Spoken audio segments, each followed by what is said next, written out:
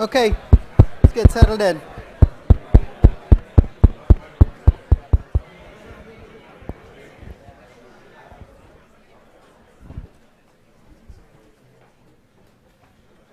I want to ask you the usual questions, which is, are you in a group and do you have a company? Actually, I did just now. Right?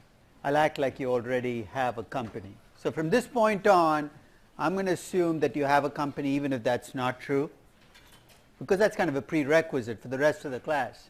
But I want to start off today very quickly doing the final pieces of the risk-free rate. Remember we talked about it on Wednesday? And if you get a chance, do watch that webcast because it takes you through the mechanics of how to go from a government bond rate in a currency to a risk-free rate. And there are only two things I want to kind of emphasize about the discussion before we move on. The first is countries don't have risk-free rates, currencies do. Okay? And that sounds like a distinction made out of nothing, but think of the EU. You have countries, right? You have Spain, you have Greece, but in 2000 or whenever they made that transition to the euro, there were no more currencies. So if you ask me what is the risk-free rate for Greece, I might sound like I'm nitpicking, but I'm going to say there is no risk-free rate for Greece, at least at the moment. I can give you what a risk-free rate is in euros. Separate the two. And what that will allow you to do is when you look at your company, it is incorporated in a country, right? You don't have to use that country's currency in assessing that company. So I think somebody here was asking where the Argentine risk-free rate was. Were you asking? First, like the Greek risk-free rate, Greek government bond rate being risk-free, in Argentine risk-free rate is almost an oxymoron right now, right? And the reason it's not there is, what did I do to get these risk-free rates? I started with a government bond denominated in the local currency. That's the starting point. Without that, I'm kind of sunk. I extracted from it the default spread and I came up with the risk-free rate. If I do not have a long-term government bond in the local currency, I'm sunk. I might be able to find an Argentine government bond in some other currency, but I cannot find a local bond rate. You're saying, what do I do with an Argentine company? If you've picked an Argentine company, you just got lucky. Because remember, I said currency was a choice. You're going to be assessing your Argentine company in US dollars, and if you're willing to get over the hurdles you have to if you're in Argentine, you can assess your Argentine company in Brazilian reais. I know it makes your stomach kind of crunch. No, I don't want to do that, but you can pick any currency you want to assess any company. Final point about risk-free rates. You look at this graph, what do you see? Very different numbers, right? If I do my hurdle rate in Japanese yen, it's going to be much lower than if I do my hurdle rate in Nigerian naira. Well, if I left it there, you're saying, then it's simple. I'll just stick with the lowest currency, lowest risk-free rate currency, because then all my hurdle rates will be low. But remember, once you've extracted default risk out of these rates, what you're left with are risk-free rates. And of course, I might have issues with how I did it. But if these are truly risk-free rates, there's only one thing that's separating them. One variable that leads to some rates being higher than others, and that's the expected inflation.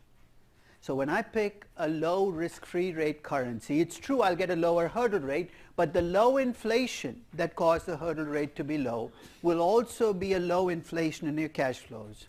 For the moment, you have to take it on trust, but I'll come back and back this up. If you do this right, you should get exactly the same value for a project or a company no matter which currency you pick. And that's exceptionally good news, because it means pick a currency, do it right, because you should get the same answer in every other currency.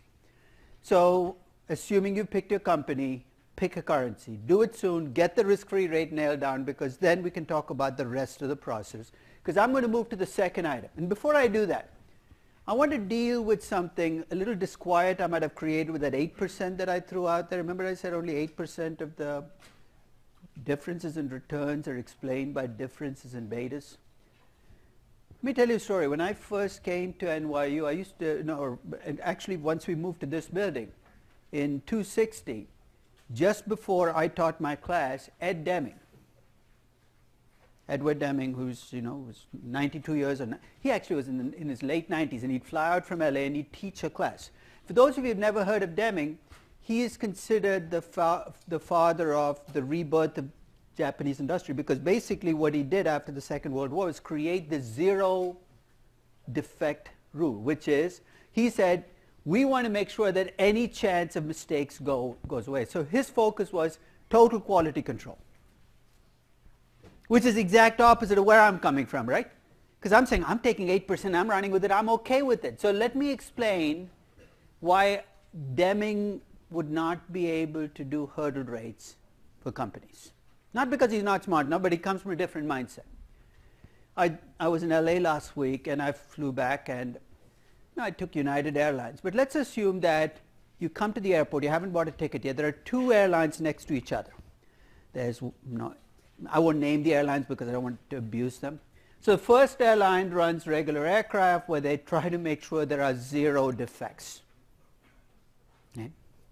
The second airline says, look, we'll reduce the defects to 1%. That's a 99% okay rate, but 1 in 100 planes might not make it.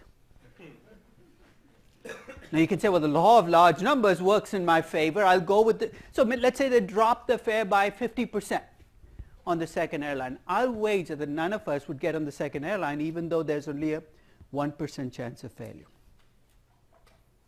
You know why? Because that failure is going to be catastrophic, right?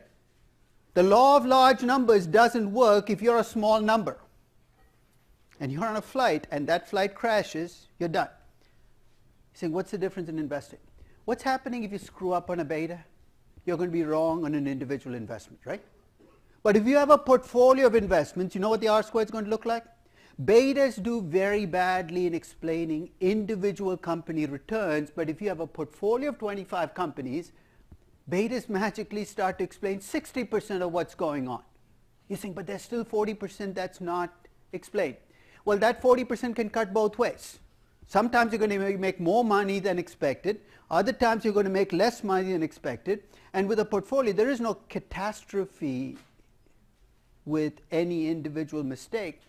That's why we're okay being wrong in corporate finance. The consequences of being wrong are not just small, they could be good. Right? You could actually make more money than expected. That's why finessing this and trying to get to 100% doesn't work, or is not necessary if you're thinking about building up hurdle rates to come up with expected returns. So now let me get back to where I am. I've got a risk-free rate. Let's talk about equity risk premiums. Let me give you what I'm trying to estimate, and then we'll look at how we can get there and what will drive it. The equity risk premium is what you, so think about yourself, don't even think about the rest of the world, what you would demand over and above the risk-free rate for investing in equities as a class. So let me repeat that again. It's what you would demand over and above the risk-free rate for investing in equities as a class. So right now, let's say we're working in US dollars. The risk-free rate is roughly 2%, right? The question I'm asking is, how much more than 2% would I need to offer you for you to invest in equities as a class? And already you can see the number that's swirling in your head is a function of two things. One is what do you think about the risk of equities overall, right? What do you think of an average risk stock? Is it GE or is it Google? Because that will drive the premium. The second is it's going to depend on how risk averse you are as an individual. So let's narrow in on that and think about what is it that drives that risk aversion. These studies of risk aversion have been on for like 200 years. People have been running experiments. So I'm going to throw some very broad classes of people at you, and I'd like you to tell me which group is going to be more risk averse. Let's start easy. Young people versus old people. Who's more risk averse? Older people tend to be more risk averse. And that's actually an interesting follow-up. If a population ages then, what's going to happen to the equity risk premium in that country? It's going to go up. If you look across the world, the parts of the world that are aging the fastest are Europe and Japan. And if nothing else, the aging of the population will mean people will demand a higher risk premium, which means stocks are going to be priced lower in those countries, assuming you stay within those markets. So the first is age. That was easy. Now comes a touchier issue. Men and women. Who's more risk averse? Was that a man who said that? Right. Actually, the research is very interesting. Young women are more risk averse than young men. A fact I can attest to because I have 3 boys and a girl. And the only one whose car I will get into when she drives is my daughter. My son's no way. I'd rather run 15 miles. Okay? But as you age, risk aversion catches up. So by the time you get to 40 or 45, you're roughly about the same risk aversion with one small caveat. Men still remain less risk averse with small bets than women do. So you might bet $20 in a football game. You say, I don't even think about it. Women go through probabilities, actuarial tables. That doesn't look good. Let me get back to you, maybe tomorrow. No. But young men tend to be less risk averse than young women. And here's one of the great problems you have in trading groups. Any of you traded before you came back to school? Okay. You walk into a trading room and you look around the room. Most trading rooms, what's the subset of the human race that you see in there? 25 to 30-year-old males, right? The most dangerous group on the face of the earth to allow to take risk. In fact, right after one of these, every 6 months you get another scandal, right? Somebody loses $3 billion. I suggested only half in jest that if banks really wanted to cut down on trading scandals, all they had to do was something very simple. Hire every trader's mother. This is critical. Pay them $150,000 or something. It's penny change. Make them sit in the chair behind the trader. Because mothers are natural risk breaks, right? What are you doing? You can't do that. You got to think about it, right? I know it sounds like an expense, but you will save yourself billions of dollars over time with mothers overseeing traders. Maybe that's an app we should come up with, the mother app, right? Every time before a trade, the mother app speaks up. Are you sure you want to do that?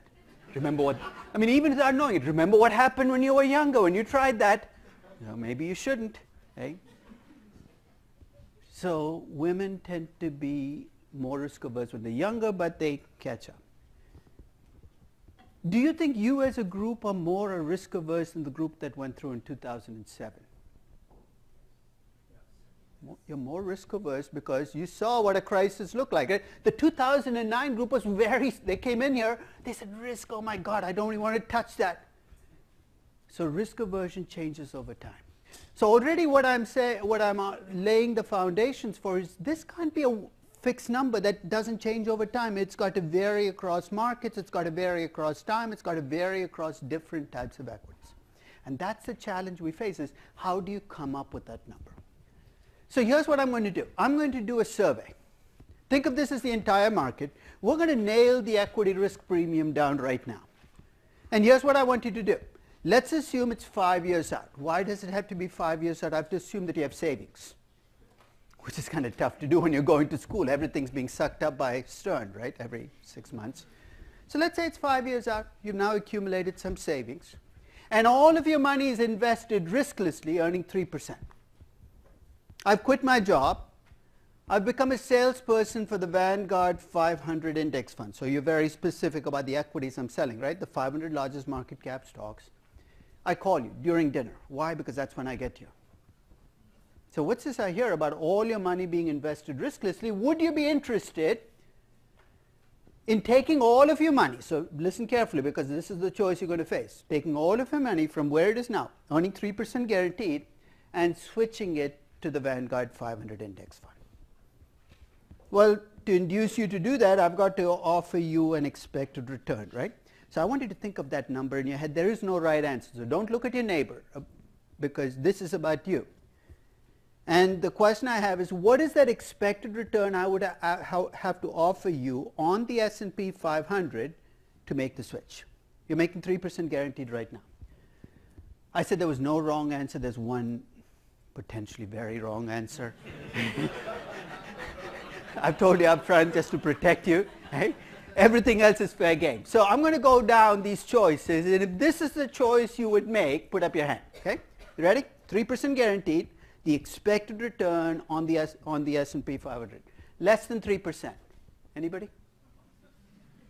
This, of course, is the one really wrong answer. If all of you had put up your hands, you know what I'd have said? I said, you know what, you're beyond redemption. This class is a waste of time. Might as well just let go right now, right? You see why? If you're getting 3% guaranteed, you'd be crazy to settle for less than 3% on a risky asset, right? So let's cross that off the list.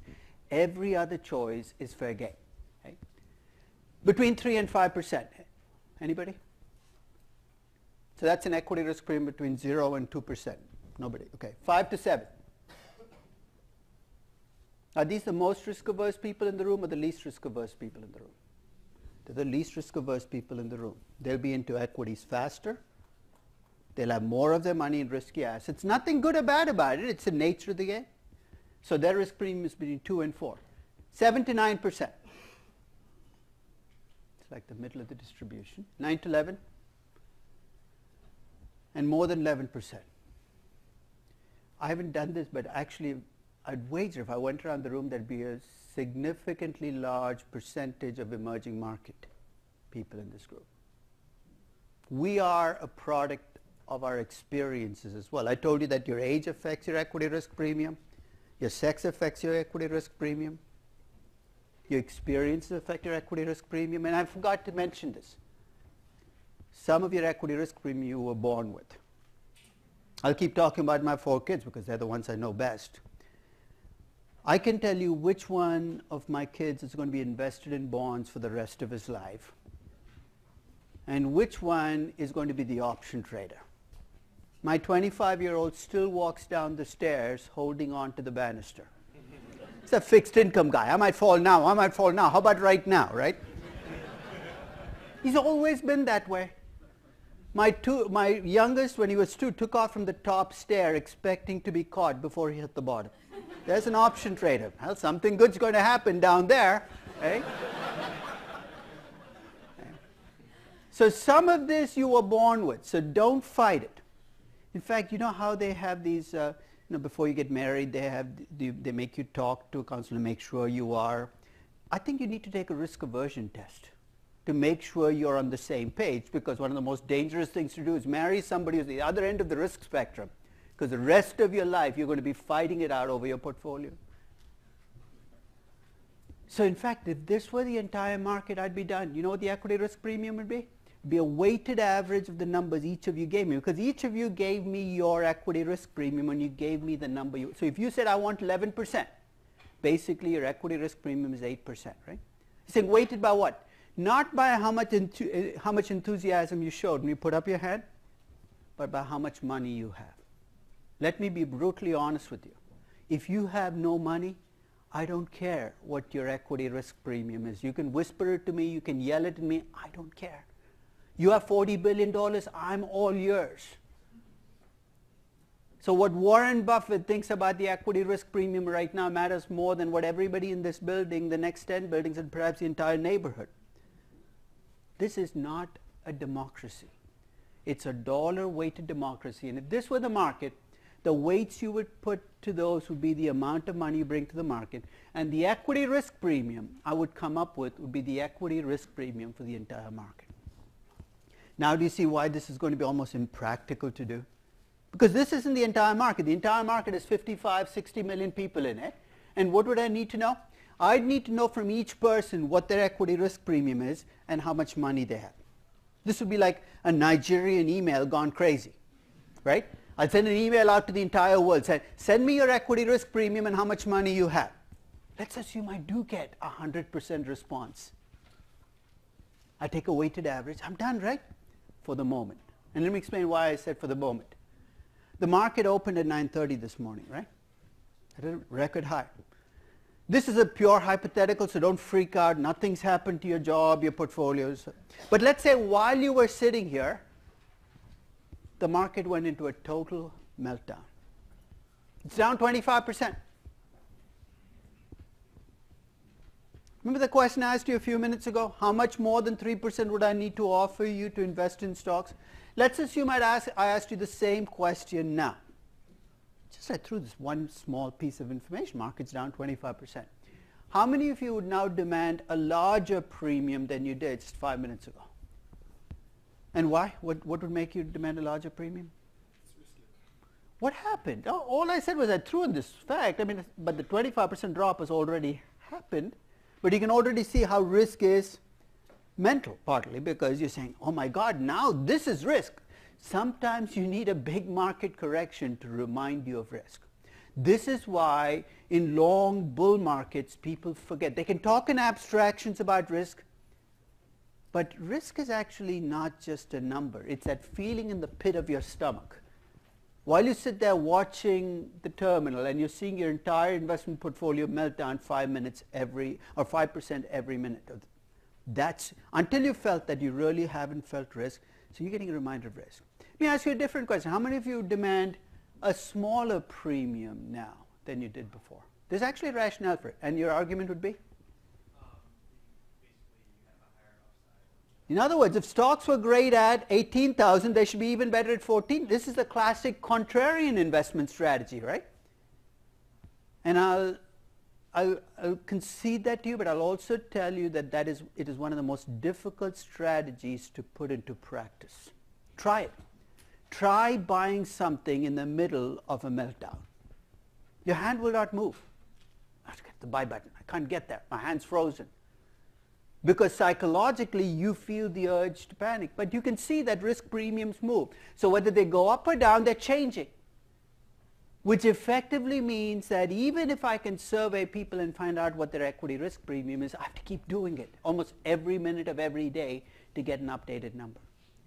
So what I'd like to talk about are three different ways in which you can estimate the equity risk premium.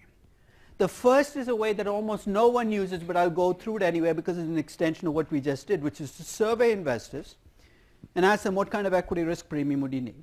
The second is to look backwards. Know what I mean by backwards? What's the question I'm asking you? How much would you demand for investing in stocks over something riskless, right? What if I could tell you what people have made in the last 20, 30, 50, 60 years investing in stocks? That's called a historical premium. And the third approach is what I'm going to call an implied premium, which is a forward-looking premium. So I'm going to survey investors, I'm going to look at the past, I'm going to look at the future. Let's see why we get different numbers and which one to go with if you do get different numbers. So let's start with the surveys. Clearly you cannot survey every single equity investor, so almost every one of these surveys out there does a subset. So I'm going to list a few of them. The Securities Industries Association, which is a trade group, used to survey individual investors, and the last year that they did the survey was 2004, and they stopped. And they stopped because they discovered it was completely and totally pointless. And here's why. What they were getting is they were asking individual investors, what do you think stocks will do over the next year? And here's what individual investors were giving them. Hopes, not expectations. You know what I mean by hopes? I hope stocks are up 20%, so I'm going to say 20%. Anybody can say anything, so they stopped. They said, this is useless. Merrill Lynch every month does a survey of institutional investors, global portfolio managers, and they ask them this simple question, what do you think stocks will do over the next year? They report on a monthly basis. Their premium at the end of 2013, and I'm trying to get the update for up to 2015, was about 4.8%. So that's what portfolio managers were saying they needed over and above the risk-free rate. Campbell Harvey and Professor Graham, who teach at Duke, do a survey of CFOs once a year. See how this is a different audience? Portfolio managers are looking at this from the investor side. CFOs are using it to come up with hurdle rates in companies. And CFOs in 2012, which is the last year they did this update, were demanding a premium of 4.5%. So file all of these away. I'm not saying any of these are right, but no, that's what the numbers look like. Pablo Fernandez, who teaches in Spain, did a survey of analysts. And he came up with an average across equity research analysts that they were using 5% premiums. And perhaps the most useless survey of all, Pablo also surveys academics. Useless because what did I say the premium has to be weighted by? How much money you have. Yeah? So let's get it out of the way. So I guess we have a disproportionate influence even though we don't have the money. And they came back with 5.7%. But here's the bottom line. No one uses these survey premiums. Even Merrill, which does this survey every month, doesn't use it internally as their equity risk premium to come up with a hurdle rate.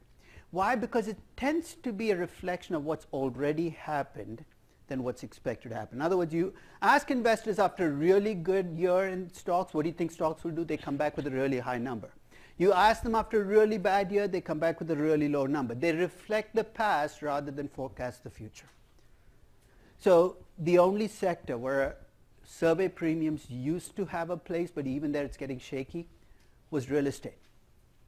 Cushman and Wakefield, which is this real estate outfit in New York, used to do surveys of real estate developers around the country, and it used to release this 4-page brochure by state and by type of property of what developers were demanding as a rate of return. So as an example, if you are interested in residential property in Florida, you could go to the survey, Florida residential property 9%. That's what real estate developers were demanding as a rate of return for investing in residential property in Florida. You'd use that as your cost of equity. And it worked because there were relatively few players in the game. There were developers, and they all thought alike. You know what's caused that system to break down? In the last 20 years, what's happened to real estate? A lot more securitization, REITs, MLPs, which come from a very different place. So even in that sector, people have stopped using survey premiums. So I just wanted to cover it to make sure that you saw it, but you're not going to see this anymore because no one uses survey premiums anymore. Let's talk about historical premiums. I told you no one uses survey premiums. Well, almost everyone uses historical premiums. Sounds fancy, but here's what you do. You take a slice of history, 20 years, 40 years, 50 years. You ask two questions. What would I have made on average investing in stocks over this period? What would I have made on average investing in T-bonds or T-bills over this period? So let's put some numbers in. Let's assume you'd have made 8% investing in stocks and 5% investing in T-bonds. 8 minus 5 is 3. You're done. That's your historical premium. Saying this is good. But when you use a historical premium, you're already making a couple of assumptions, right? The first is, when you use this premium as your future premium, what's the first thing you're assuming? The future is going to look like the past. It's called mean reversion.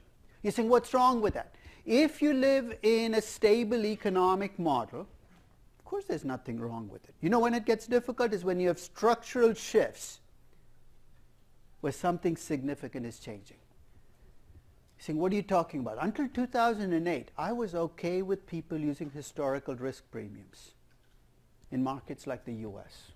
Because if you made the assumption or made the argument, the US is a stable economic model, things always revert back to the way they used to be. That was a pretty good assumption from the end of the Second World War to 2000. That was a pretty solid assumption. You see, what happened in 2008? Go back and look at 2008. The world as we know it shifted. There was a structural shift. We can debate how big the shift was and what it changed, but to assume that things will revert back to the way they used to be strikes me as incredibly dangerous. So that's my first reason for being a little cautious about these historical risk premiums that everybody else uses. Here's my second one.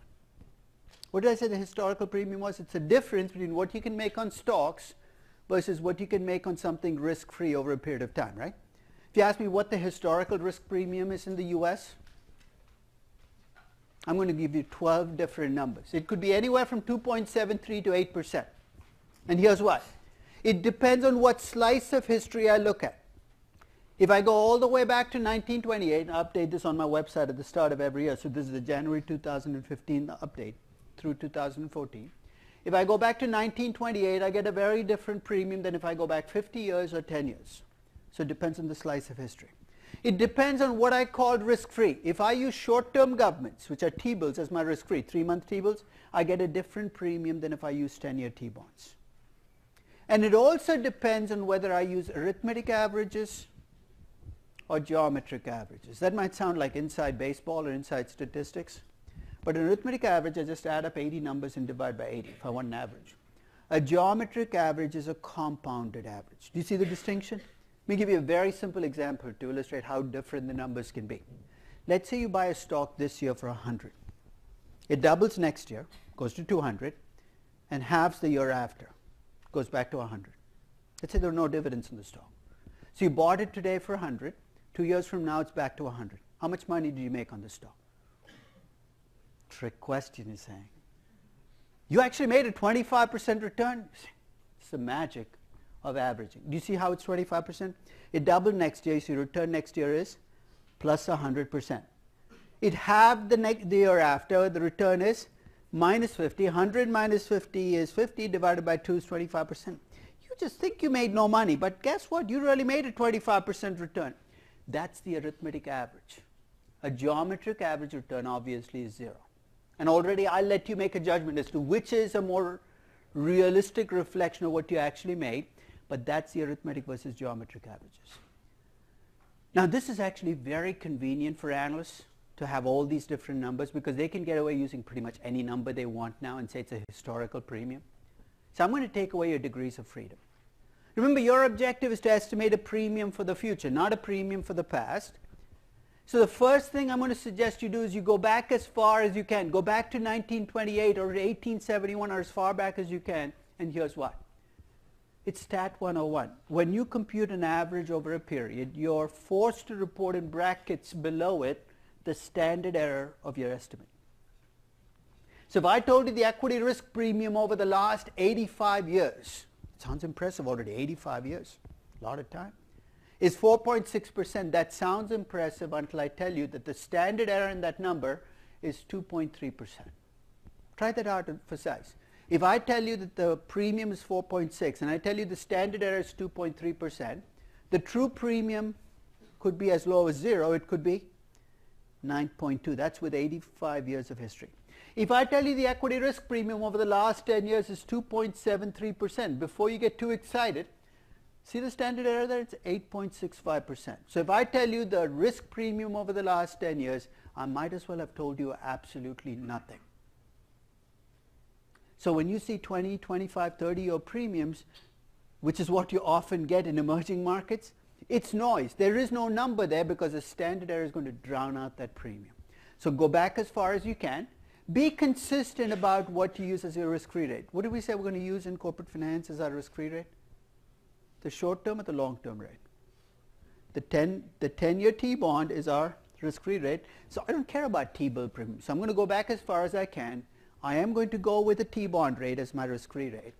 And this premium is going to get compounded over time. And because it gets compounded over time, I'm going to go with the geometric average. So if you force me to pick a number, and I'm very uncomfortable even doing that, the number I would pick as my historical risk premium for the US, it's a very specific statement, over the last 86 years is 4.6%. Question? You mentioned that 2.73 and Right. average would still have the same standard. Yeah, because geometric averages don't have standard error. So I've got to steal from the arithmetic average. The arithmetic averages actually have the standard errors. Geometric average, because of the way they compound it. So I'm stealing from the arithmetic average estimate to transfer it, because it is, in fact, the measure of the noise in that period of premium. Okay. But you're right, arithmetic averages are what go with the standard errors, but geometric averages are also colored by the same standard error issue. Okay.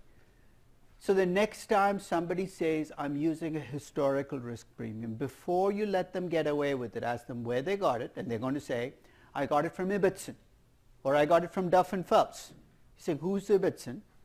And why are you talking to Duff and Phelps? Because those are basically historical data services that deliver historical premiums. Then ask them what period of history they're using, and they're very proudly going to say 85 years. Oh, that sounds like a lot. Say, are you aware of how much standard error there is in your estimate? They'll say, what's the standard error? You got them nailed. Because this is basically the Achilles heel of historical premiums, is these numbers come with huge noise terms, huge standard errors. Okay? Any questions on historical data? Now, if it's tough to get a historical risk premium for the US, you know how much more difficult it is if you ask me what the risk premium in India is or China is, or, I mean, these are markets with much shorter histories, right? Even though the markets might have been around for a long time, you go back more than 20 or 25 years in most emerging markets, you probably have 10 companies that used to trade, and the trading was very light. So you have very short historical data. I have a Brazilian company in my sample, I have an Indian company in my sample, I have a Chinese company in my sample. So let's assume that they come to me and say, I'd like a cost of equity, a hurdle rate. I have to make decisions. I have two choices. I can ask them to come back in about 50 or 60 years, and I'll have enough historical data to be able to do this right, or try to do something right now. My suggestion is we want to try to do something right now.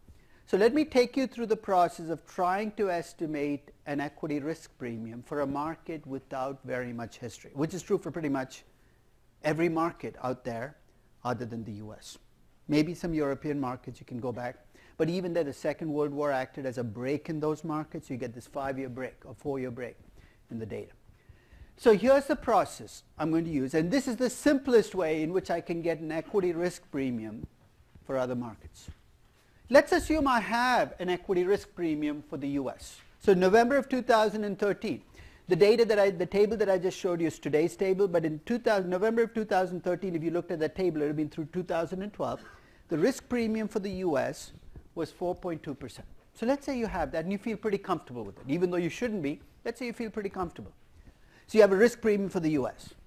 You want a risk premium for other countries. Let's assume that I have India, China, and Brazil as the countries for which you need a risk premium. You know the risk premium should be higher for those countries than they are for the US, right? So 4.2% is your premium for the US. You need a measure of the additional spread or additional premium you should be charging for those markets because they're riskier. Remember how I came up with a default spread to clean up your risk-free rate? And I said, don't worry about this number too much because it's going to come back and revisit you later in this process. Well, here it is back again. That same default spread I took out of the government bond rate to make it risk-free is now becoming my proxy for the additional country risk in each of those countries. You might not remember, but for India, the default spread I took out of the government bond rate was 2.25%. I now add it back into my equity risk premium saying India is riskier. I'm going to add the extra 2.25%. The default spread I took out for China was 0.8%. Now it goes back in, added on to the 4.2%. I come up with a risk premium for China. And Brazil, the default spread I took out was 2%. Now do you see why I took it out of the government bond rate? Because if I did not do that, and bankers, this is the default way in which bankers adjust risk premiums. If I now add the spread on and I left it in the government bond rate, I'd be double counting risk in these countries. That's why I went through that fairly painful process of cleaning up government bond rates, because if I don't do that, you double count risk. So this is the most simplistic way of coming up with country risk premiums, is to have a US premium that you get from the historical data and add on top of that the default spread, which you can get by either looking at the CDS market or by looking at the rating for the country and coming up with a default spread based on that rating. Or if you can find a dollar-denominated bond issued by the country, the spread over the USD bond. Any questions? Yes?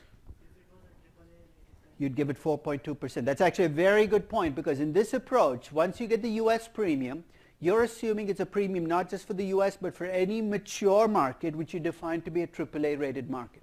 And the rationale is very simple. Once you have 10 markets that you call mature, they kind of have different equity risk premiums, because then money will flow out of the lower premium market and the higher premium market.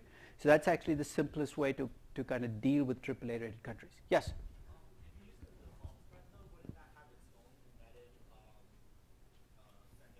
Absolutely. But you know what the standard error in a default spread is going to be, right?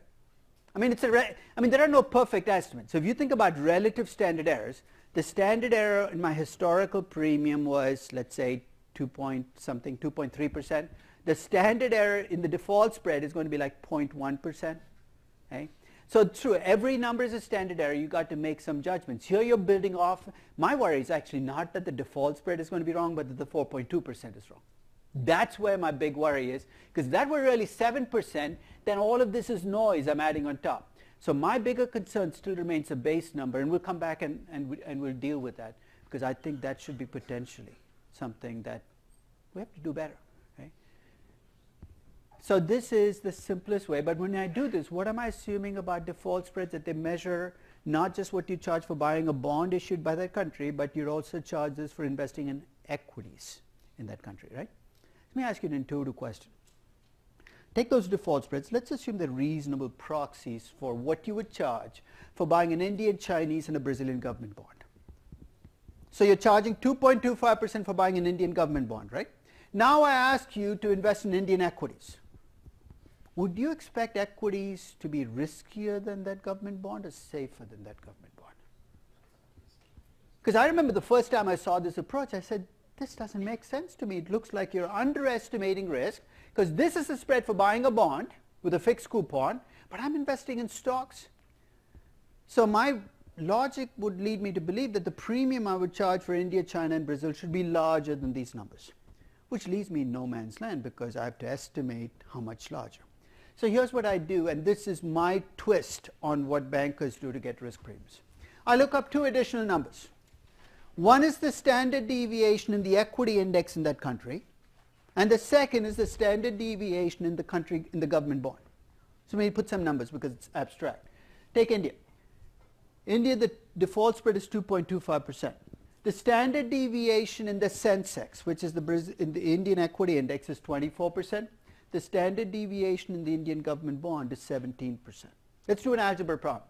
If I bought the bond with a standard deviation of 17%, I'm charging a 2.25% spread. But I'm buying equities which are riskier. The standard deviation is 24%. All I'm doing is scaling up the default spread to reflect the fact that equities in a market are generally riskier than bonds. It's just one additional step.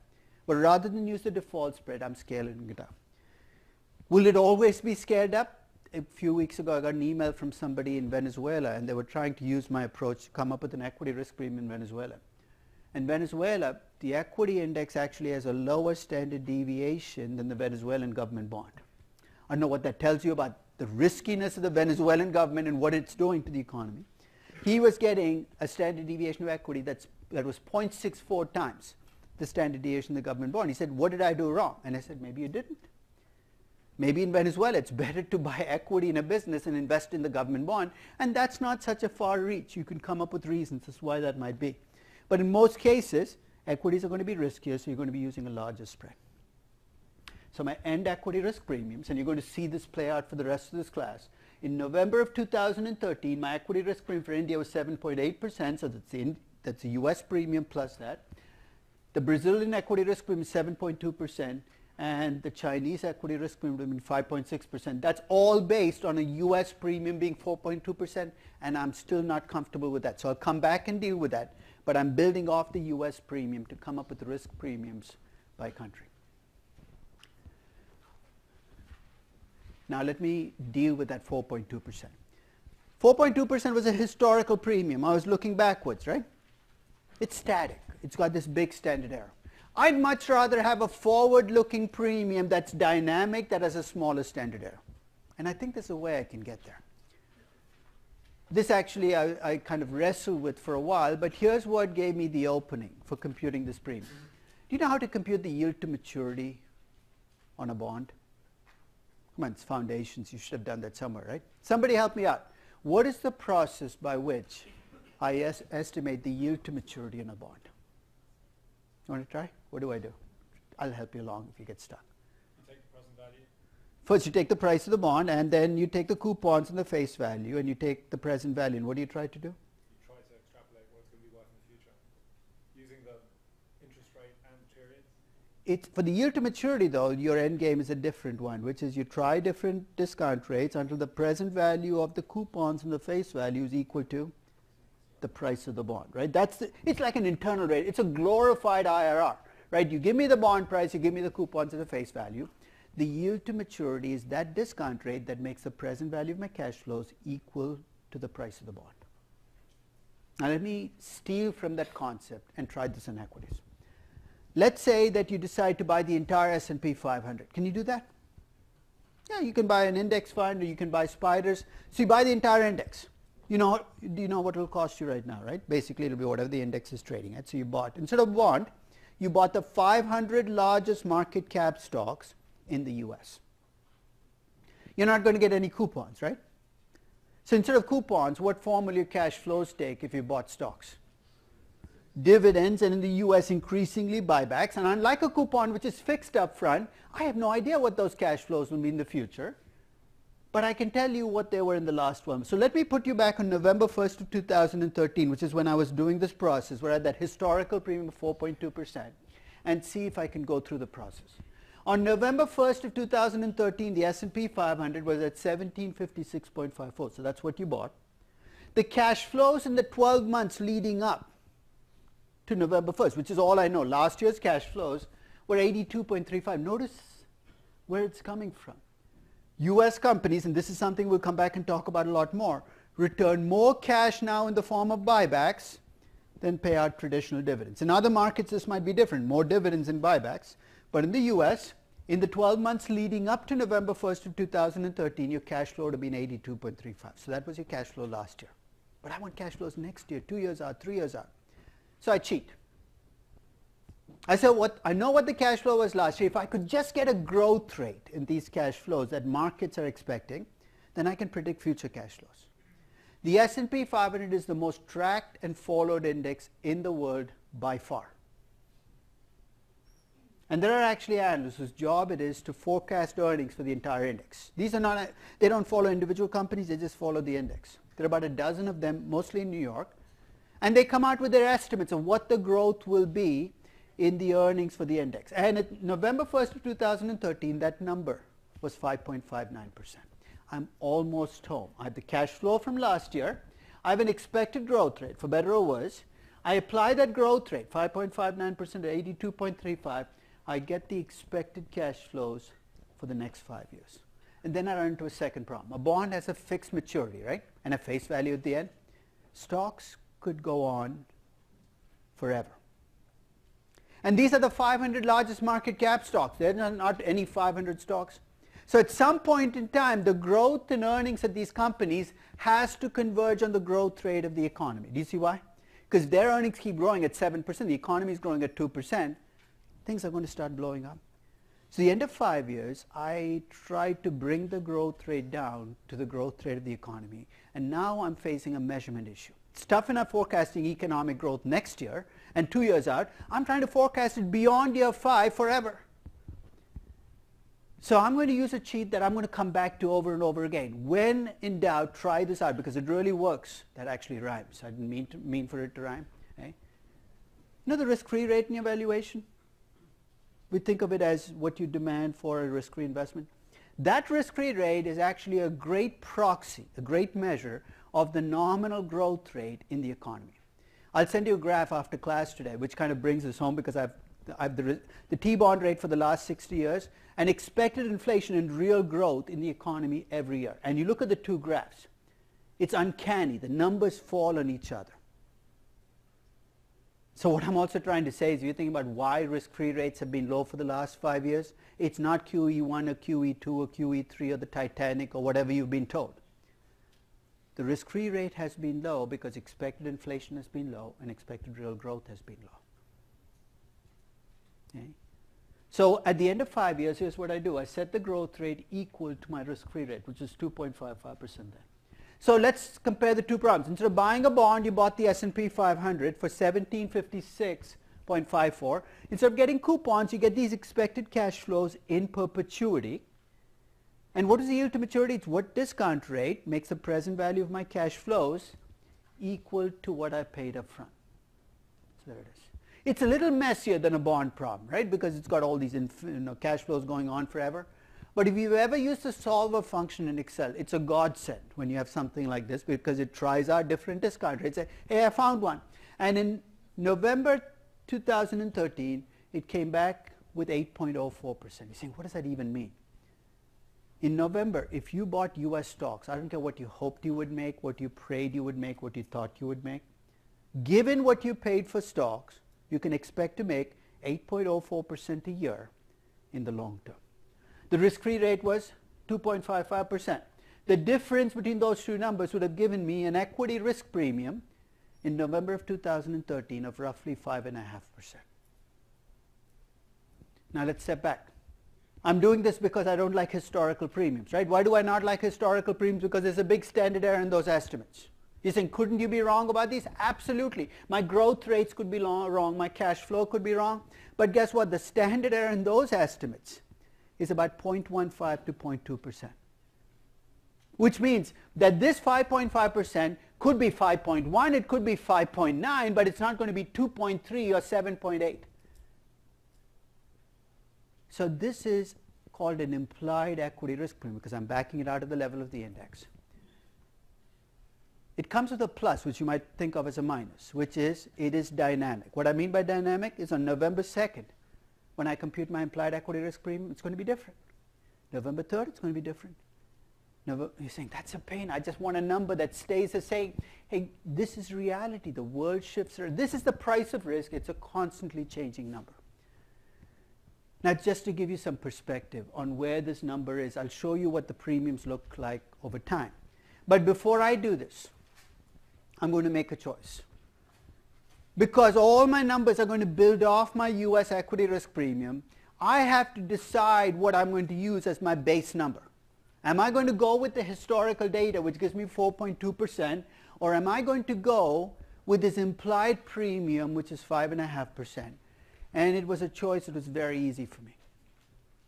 Since 2008, when I come to this fork in the road, I can't even visualize going down that historical premium choice, because not only does it come with this noise term, but it assumes we'll revert back to the way things used to be, and they're never going to do that. So given the choice, I went with the 5.5 as my base premium. And for every country, then, I'm going to use that additional premium approach still. So the only thing that's changed is I'm still going to do what I did for India, Brazil, and China, but I'm going to do it off a base of 5.5% rather than 4.2%, because I want that base to be more solid. Any questions about the implied premium approach? It's a messy concept, but try to wrap your head around it, because if you do, you crack the code on equities collectively. It sounds like a strong statement to make, but if you really understand implied premiums, you can take apart Robert Shiller in a direct debate. I'm not kidding. When he talks about the PE, the Shiller PE being 23 and stocks being overvalued, you can ask him two questions that kind of disentangle exactly what he's missing. And you're saying, I can't tell a Nobel Prize winner he's missing something. Even Nobel Prize winners do shoddy things sometimes. And this will allow you to kind of see what's being missed when you kind of focus in on a PE or a Shiller PE or some other number that looks alluring at first sight, but it's really not that deep. Okay? So let me use this now to get my risk premiums from my other countries. So here's what I'm going to do. First step, I need a premium for the US. So I come up with the 5.5% as my implied premium. Step two, for any AAA rated country, I'm going to give it the 5.5% premium. If you're not AAA rated, then I'm going to add an additional premium, and it's going to be a function of what your default spread is and how much riskier equities are than bonds in that country. So every year, I actually create this picture. And I'll give you the January 2015 picture. But in November 2013, this is what the world looked like in terms of equity risk premiums to me. So let me take it apart.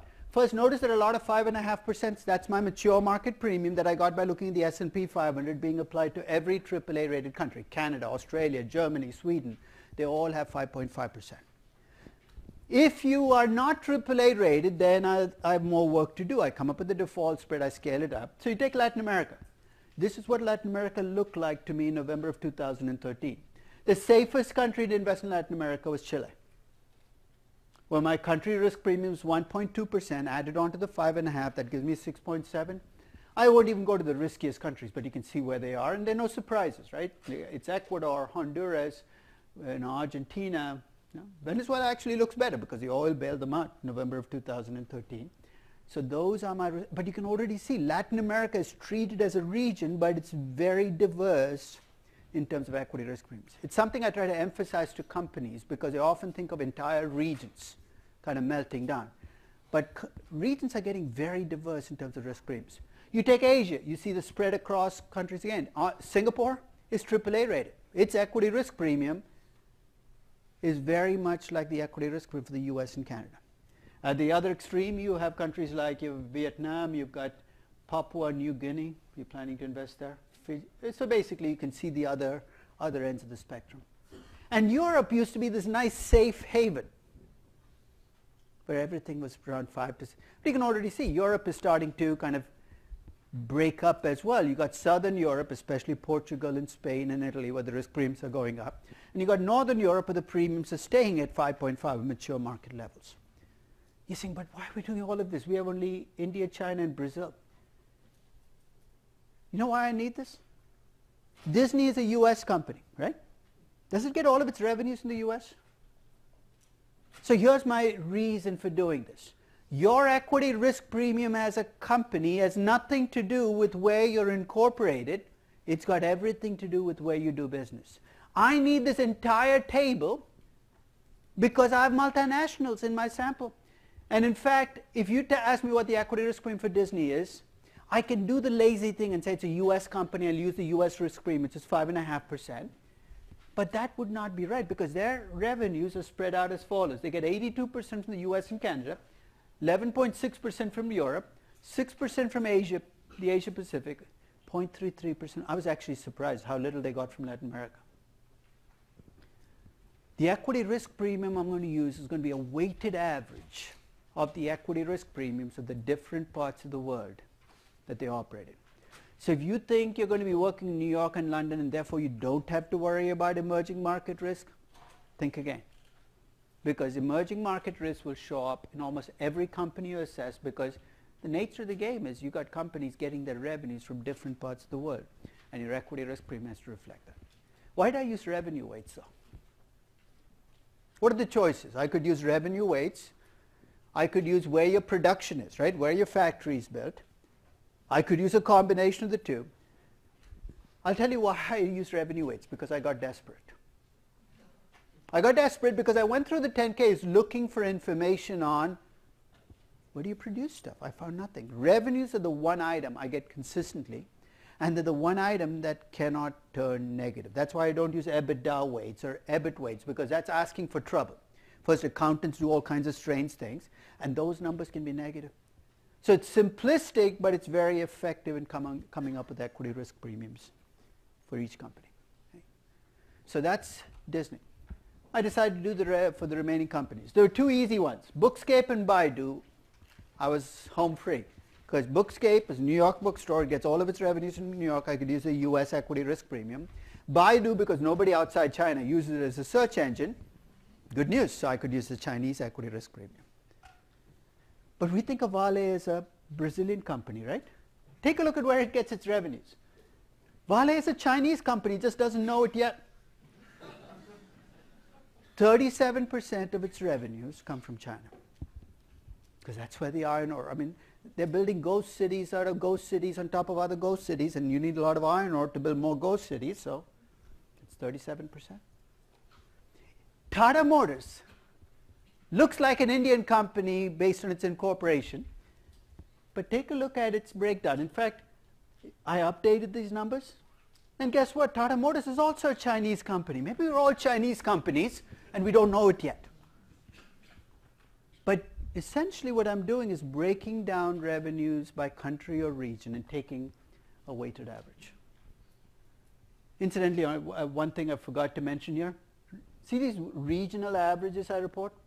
Those are GDP-weighted regional averages. And the reason I do GDP-weighted averages is if you take Asia and you take China and Vietnam, I can't weight them equally because one is a huge economy and the other is small.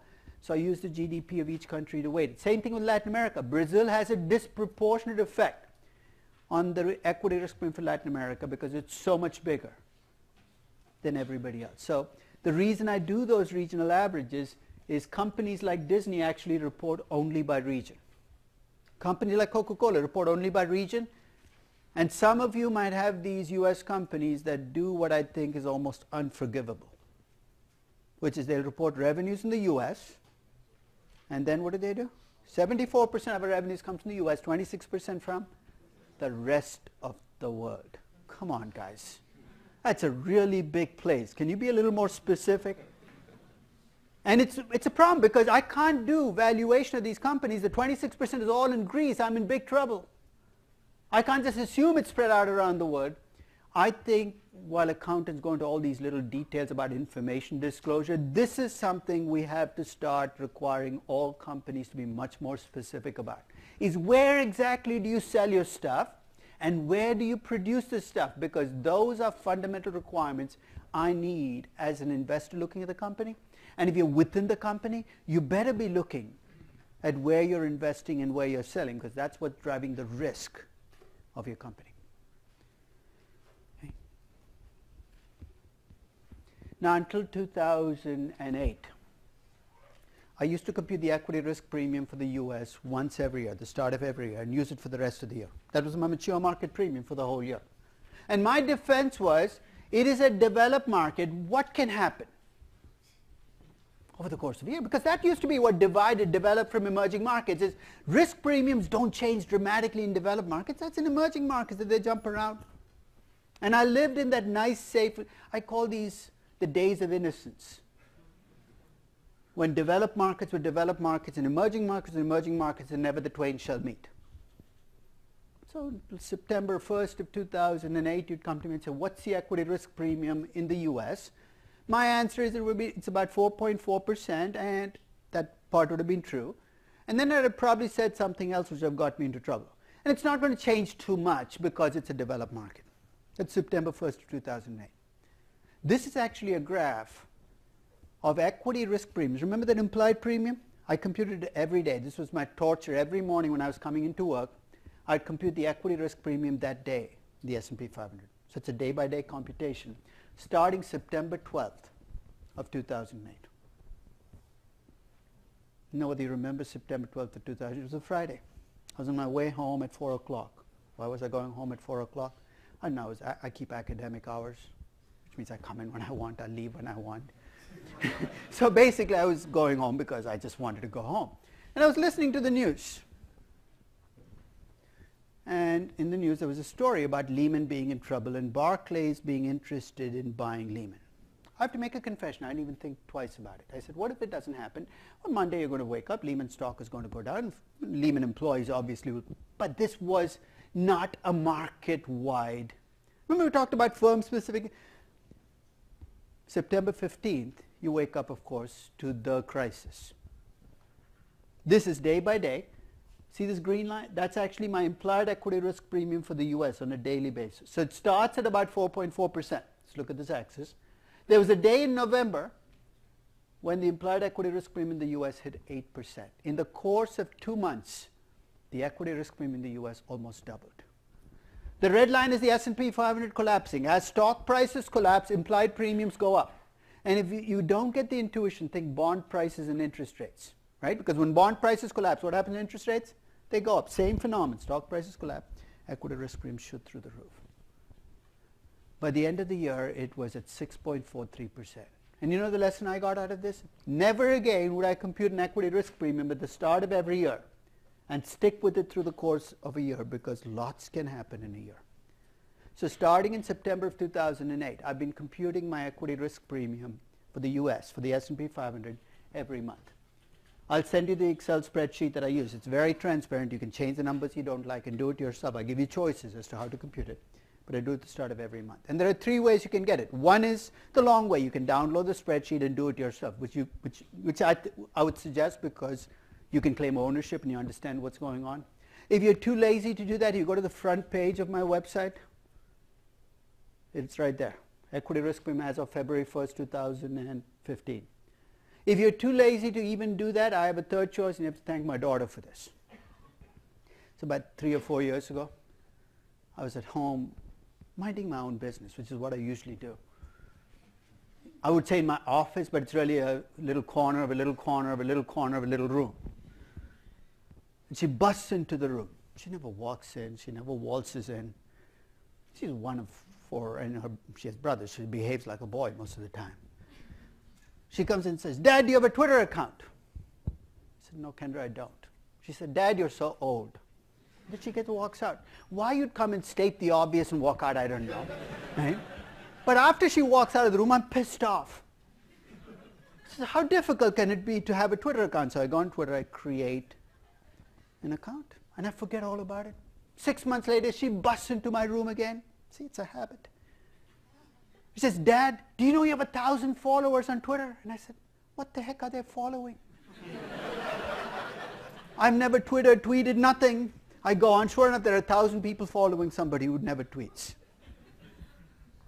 So I said, if they're following me, I have to give them something to follow. So the start of every month, guess what I tweet out? The equity risk premium for the S&P 500 just hit 6.01%. Fascinating tweet. It just flies all over, goes viral. Right? But that day was the day I woke up to what I think will be the ultimate revenge on my kids. I will always have more Facebook followers than they do. I will have more LinkedIn contacts than they do. And I will definitely have more Twitter followers than they do. I'm almost at 40,000. I'm at 39.5 thousand. you guys can help me out here. So here's what I want you to do. If you don't have a Twitter account, create one. It's a useless piece of thing that's floating around there, but you're on all these social media, which are all useless anyway. Right? If you have 5 email addresses, add them all on. You count as a follower. If your dog has an email address, put it in as well. Follow me and then block me. I don't care if you ever read another tweet. I just want numbers. I want to get to 40,000 first. That's my first target. Then I want to beat Kanye West. Because this guy should have no followers. Because you look at his Twitter, first half his tweets are blanked out because the words, I guess, can't be spread around the world. So basically it's and he has 11.2 million. Life is not fair. In fact, what really struck me was about 2 years ago, I get to 16,000. I'm really proud of myself. And then the snake escapes from the Bronx Zoo. You might have heard about this. Somebody creates a Twitter account for the snake. And in 2 weeks, the snake had 20,000 followers. And I said, what is this? Yeah? But you already know what the end game here is. I've said this many times. I want to be the Lady Gaga of finance, which is, that woman is amazing. She has like 42 million followers. I won't get there, but Lady Gaga of finance, 42,000 might do it. So push my numbers up. I mean, whatever you can do. Tell your friends to, whatever needs to be done. And as a bonus, they will get the equity risk premium for the S&P 500. So let me get you updated. This is actually the email I sent this morning. For some reason, I don't know how this happened. In your package, it's frozen in January 2014. Don't worry about it. You got the email. You'll have the January 2015. So this is the January 2015. So remember, it was 5.5%, right? But you're doing a project in 2015, not in November of 2013. The world has shifted a little bit. So this is my equity risk premium at the start of 2015. The index is now at 2059. The cash flows, remember they were 82.74? They're now up to 114.74. The growth rate is very close to what it was 3 years ago. My expected return based upon those numbers. So I'm doing exactly the same thing, is about 7.95%. Not that different from the 8.04% before, right? But you see what else has changed? My T-bond rate, which is 2.55%, has now dropped to 2.17%. The difference gives me an equity risk premium of 5. That's at the start of February. I'll get it even more updated. That's start of January. February of 2015. The equity risk premium hit 6%. 2 reasons. One is the cash flows went up a little bit. You know what the bigger reason was? What happened to the T-bond rate between January and February? It actually dropped below 2%. So my equity risk premium in the US is now, you see, what does this even mean? In my valuation class, when I'm valuing companies with US operations, that is my equity risk premium for this month. It's about 6%. What will it be next month? I don't know yet. That's what makes it exciting. March 1st, I'll redo the whole thing. Maybe it'll be higher than 6, lower than 6. But it's a moving target. Get used to it. Just like the risk-free rate will change over the 5 months that you're doing this class, the equity risk premium will as well. Okay? So that number will change, and with it, everything else, your hurdle rates, your value, your capital structure, your dividend policy, everything else will be shifting with it as well. So to give you a sense of perspective as to where this number stands in the larger scheme of things, I have a graph where I've implied equity risk premiums going back to 1960. I'd love to tell you that I've been doing this every year since 1960, but I have to be a very precocious baby to have been able to do that. So these are premiums where I put myself back on January 1st, 1960, 1961, 1962, etc., and computed the implied premium every year. This gives you the history of US equities for the last 55 years. And here's what. See the 1960s?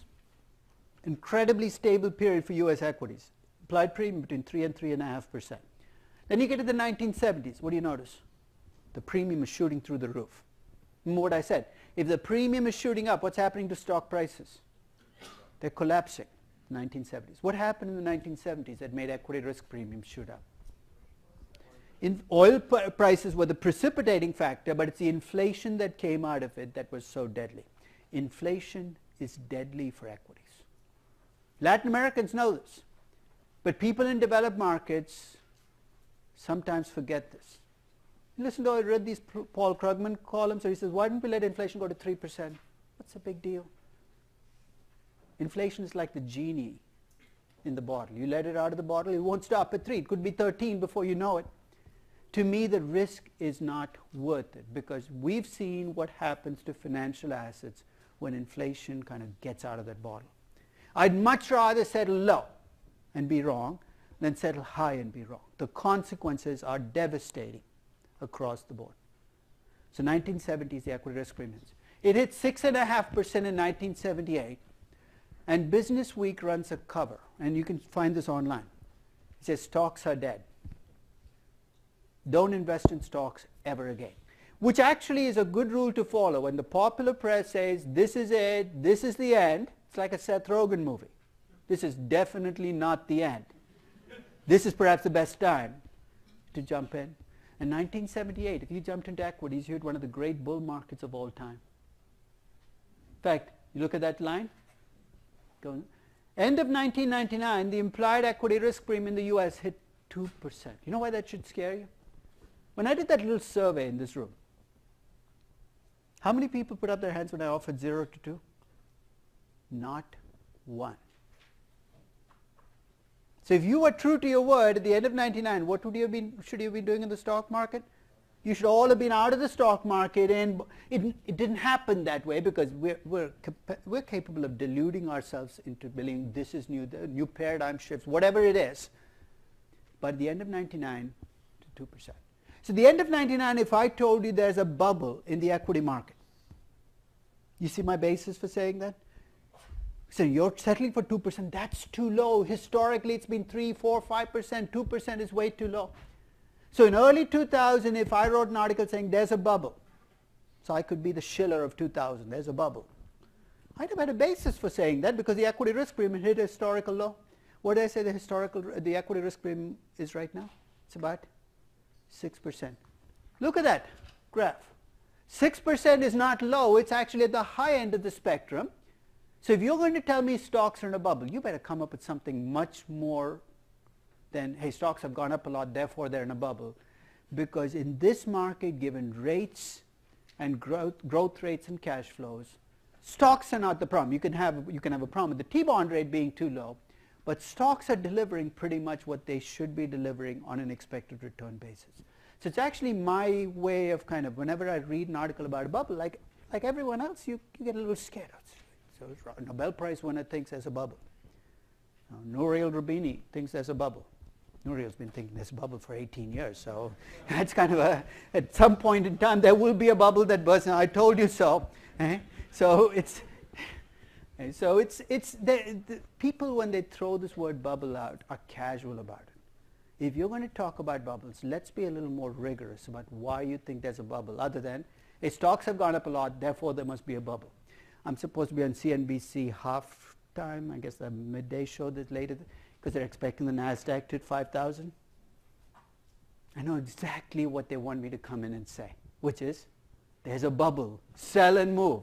I'm going to come and say, buy, buy, buy. It's going to freak them out. Right? It's going to freak, but my point is, we can't just make judgments about bubbles and bubbles bursting by just looking at what's happened. We have to look at why it happened. You know why there's no bubble? Because while stock prices have gone up dramatically since 2009, cash flows on US stocks have gone up even more dramatically. They've increased 280% since the bottom of this crisis. That's what cash flows have gone up by. So actually stocks look cheaper now than they did in 2009 if you adjust for those cash flows. That's what the equity risk premium is showing you. And that's the advantage of doing this implied premium, is at least you can get a sense of what's driving this. So I promised you the updated page. So this is what the page looked like this year. So this is basically the only thing that's changed, of course, is my base premium is now 5.78. I've kind of rounded it down to 5.75. And of course, all the ratings have been updated to reflect the new ratings. This is the most downloaded data set by far on my website, by far. And it gets used in the strangest places. And almost every month I get at least an email from somebody using the equity risk premium asking me something over the top. So here are a couple of examples. I get an email from the New Zealand Milk Board. I didn't even know there was a New Zealand Milk Board till I get this email.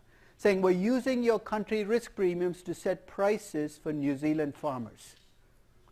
Who are you selling the milk to? I don't know. Or maybe they're selling them to Zimbabwe and they couldn't find the country risk.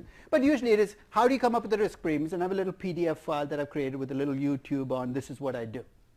And don't watch it because it's the same thing I've told you, so unless you want to watch the same thing over and over again. But there are some emails to which I don't have a response. Like this year I get one from somebody in South Africa say, what have you done to Zimbabwe? What? He said, what do you mean, what have I done to Zimbabwe? Oh, it's not there anymore. I said, well, Moody's doesn't rate them anymore. What do you want me to do? So you got to bring Zimbabwe back?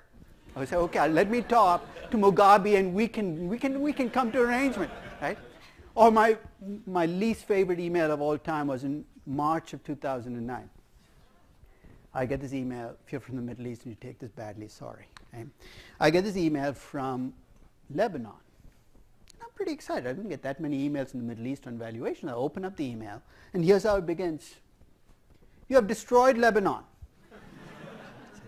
Destroyed Lebanon after 25 years of civil war in Hezbollah? I'm the guy. So I keep reading, what the heck did I do? So this is from a Lebanese business person whose business had been appraised for value, and the appraiser had used the equity risk premium from my page to value his business. See, there's Lebanon right now. It's 14%. That was like 15% in March or April of 2000. You can see why this guy was pissed off. You put in a 15% equity risk premium. What's happening to your discount rate? It's going through the roof. Your discount rate goes up. Your value goes. He felt he'd been gypped. And it was all my fault. My first reaction is, this has nothing to do with me. Take it up with your appraiser. But then I did remember the email was from Lebanon. And I should be a little more careful about how I responded. So I looked for somebody else to blame. And I found someone. How do I get these risk premiums again? I start with the Moody's rating for your country, right? So if you have a bad rating, you're in the toilet. I can't even rescue you. You're gone. So I said, it's not my fault. It's Moody's fault. And by the way, if you want an address to put in your GPS, here's Moody's address. Right? It's not 44 West 4th Street, so don't come parking anything right in front of this building. Nothing untoward has happened yet. So what I'm trying to say is there is zero intellectual firepower behind these numbers. I'm not saying this, I like Brazil, so let me lower the premium. I hate Chile, I'll raise the premium. And I didn't like that drink I had in Venezuela, I'll raise that. So it's transparent and it's simplistic. It's based on the rating. So if the rating is bad, your risk premium can be bad. In fact, the spreadsheet that contains this, I also use the CDS spreads as an alternative measure. If you don't like the rating, you don't trust Moody's. The only problem with CDS spreads is they're available for only 67 countries. Ratings are available for 140. Are there any missing countries though that you see there?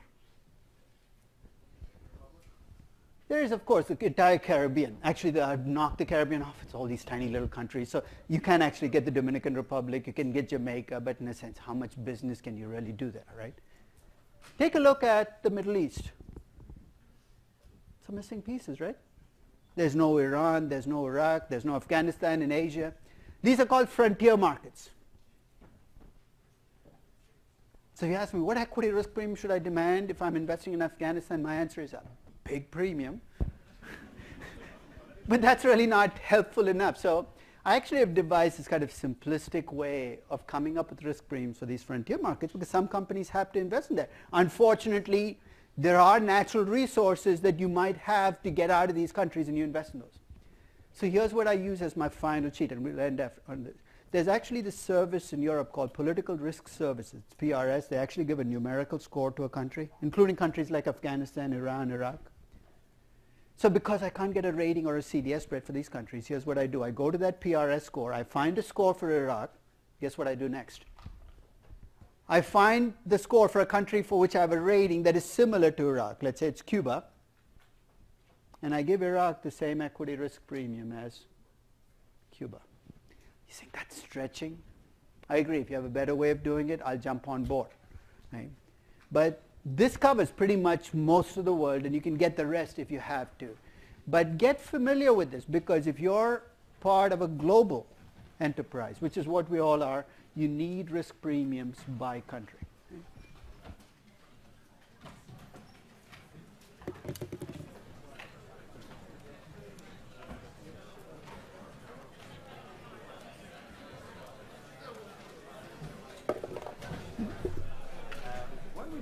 apply the ratio of equity over what is it? The formula for equity screen, this one here. Why would you apply this ratio to As the opposed to what? CDS as opposed to Well, it's basically the ratio tells you how much risk you have. Equities are than bonds. That's all it is. The ratio is just capturing the relative risk of equity to the government bond. The default spread goes to the government bond. It's like an algebra problem. You know the default spread for the government bond. Right. Equities are riskier than government bonds. yeah? This is my proxy for how much risk you have. So why applying it to the credit default or? Well, because the default spread goes with the denominator in the equation, right? Oh, okay. So Which is the basically, bond. All right. so basically, it's on the bond. So I'm just scaling it up. It's like the equity risk. Yes. A generalized question. So how long do you think the U.S. can survive? Because the global economy is crashing. China with the shadow banking and ghost towns. I don't know macro stuff. So in a sense, I don't know. It's not. It's really that you got to keep your focus small. Let somebody else worry about it. Because the reality is, after all the worry, 5 years later, you look back and say, for every 10 crises you worry about, maybe one will come through. You demand a risk premium for that and you move on. Because you worry with the economists on every crisis, you can never function. You're going to be failed. So you said just investing in the S&P 500 Vanguard Index Fund will just get you out, will remove the diversifiable risk. But so then where do you invest then in different asset classes and different regions of the world? In fact, your portfolio should look very much like a portfolio of global, if you do a pie chart of where the world's market value is invested by country and by asset class, and you draw a pie chart for your own portfolio, you should get pretty close. And the further away you are, the less diversified you are. So 30% of the world is in Europe, and you have only 3% of your portfolio in Europe, because then you are making a market timing judgment. And you got to either have great faith that you can time these markets, or just go out and get 30% of your money into European stocks. Hi. How are you? Good. I sent an email about the senior trip and the sign-on. Yeah, I think when do you leave? Well, it's Friday to Sunday, so I think check-in is at like 4 or something to the hotel, and we can always take a later flight. I just didn't know if the NBA Where is it? It's in Puerto Rico. Okay, when do you think there's going to be an early exam on either Wednesday or Thursday? Oh, there is. Okay, great. So I can let the NBA twos in this class know Just that let they them will know have that that. option. Thank you so much. I was checking on whether I could do That's it. what I Turns out figured. Thank you. I found a room, so we're all set. That's awesome. Thanks so much. Is one of those days better? 11, 6, one of the days. Thursday or Wednesday? One better for you. I'm sure people would want Let the me extra work on the day, room. but- Maybe Thursday will be better. Perfect. Thank you. Question about the equity premium stream. You mentioned that you were using the S&P 500 capital return on cash flow on a GAAP basis. So even when you do that, does that have a bias more towards large cap stocks, which has the S&P is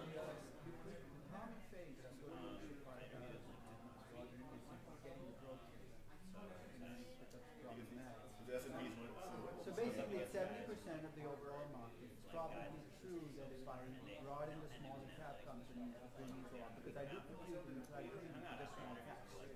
And it's about a 0.5% higher than for the large caps. It's not 3% higher. So basically, the true premium is probably somewhere between those two numbers.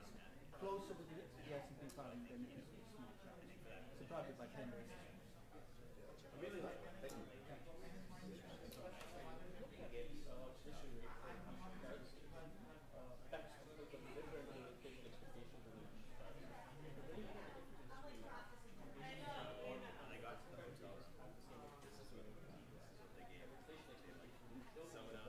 See, but the equity risk is not effective. I'll tell you what the problem is going to be. There should be no inflation expectations on equity risk over and above the risk-free rate is what carries the inflation expectations. Right, true. No, I get it. But the inflation is going to be slightly bigger on the real rate. That's a good point. Germany is not going to be the issue. Nigeria and India are going to be the issue. You're talking about the Here's what I said. What we have are dollar-based premiums. That whole table is dollar-based premiums. Right? So if you want to get a cost of equity in Nigeria, my suggestion is to get it first in US dollars. Take that risk premium, take the US premium, get a cost of equity in US dollars. And next session, one of the things we're going to talk about is how to convert a dollar rate into a negative. And it's just an inflation. That's where the inflation multiplicator I think is going to be, and what that's effectively going to do is scale both numbers up. I wouldn't do that for Germany because the risk-free rates are pretty close to 2%. So Germany, Japan, Switzerland are going to be okay. It's going to be a very, very small